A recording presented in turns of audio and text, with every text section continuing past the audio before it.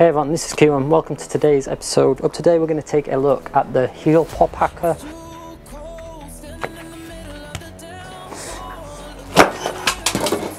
So that's the move, the Heel Pop Akka. So the first bit, the only problem now is my ball's got wet, so it's a little bit heavier. But the first part is you're going to come down with the heel, and you sort of need to get contact on top of the ball here. But you want to keep it so it's kind of the edge of the ball that pops up. So step one is the heel, just learn the heel flick first. Just practice getting the flick and just building some power upon that flick.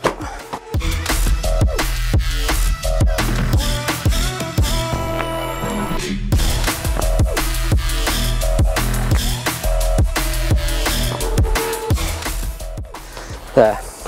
The next part is, as you get used to doing that, you need to step over at the same time. So a short step from the heel here. So just get used to that motion as well. So heel, step there.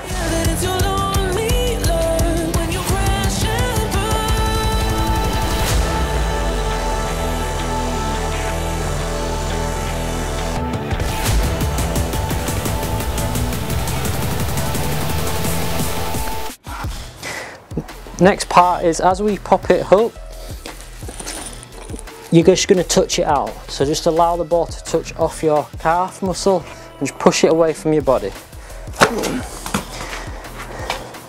So again, just a little touch out.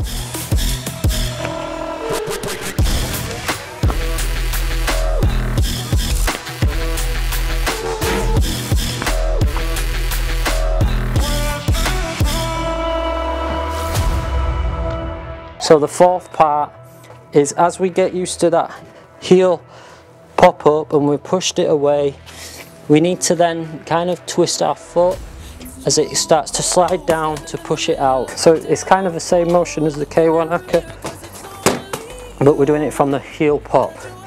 So you got to get used to that ball coming up, and as we pop it out, coming round.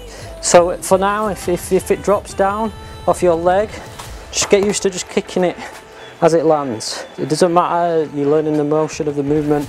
So even if you can't get it before it lands, allow it to land and just get used to the motion. But the ultimate aim of the Akka is to complete it all in one motion. So after the heel pop, step over part, you want that Akka to be nice and crisp to finish it off, yeah?